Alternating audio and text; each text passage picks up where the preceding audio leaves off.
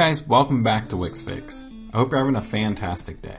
In today's video, I'm going to teach you how to embed HTML code into your Wix website. Now before I get started, I do want to mention that we are on the road to our first 5,000 subscribers. So if you are new around here or you've been around for quite some time, I do want to challenge you guys to subscribe to the channel. It really would help out a lot. Now let's get back to the video. So for this video, I am just going to be using a basic Wix template. And let's say I just wanted to add some HTML code to our site. To do that, I'm going to come over to the add panel.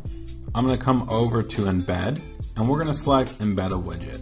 Now it's going to pop out this little HTML iframe, and we can size this to be whatever size we want. But if we press enter code, you'll notice that in HTML settings, little pop-up will pop out, and here we can actually paste in the code. What you need to do is find a place that offers embed code. So let's say you have a custom contact form or custom booking, or in my case, we're going to do a custom icon that animates.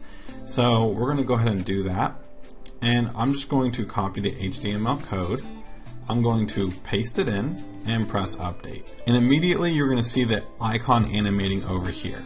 Now the cool thing is we can actually go into the code and edit it however we see fit. Like maybe I want to change the size of this HTML code, so I'm going to go ahead and press 300 and make it really big, something like that.